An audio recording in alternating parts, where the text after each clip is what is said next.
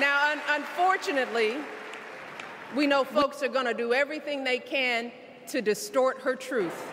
My husband and I sadly know a little something about this. For years, Donald Trump did everything in his power to try to make people fear us.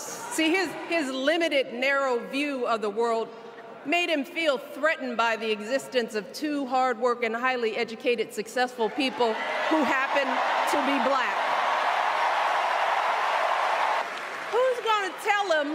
Who's going to tell him that the job he's currently seeking might just be one of those black jobs?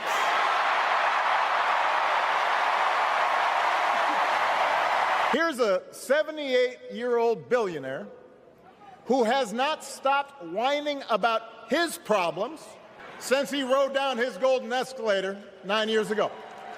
It has been a constant stream of gripes and grievances that's actually been getting worse now that he's afraid of losing to Kamala.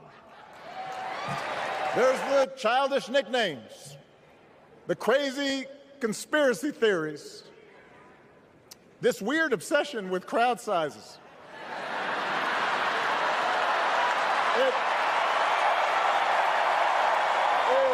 It just goes on and on and on. The other day I heard someone compare Trump to the neighbor who keeps running his leaf blower outside your window every minute of every day. From a neighbor, that's exhausting. From a president, it's just dangerous.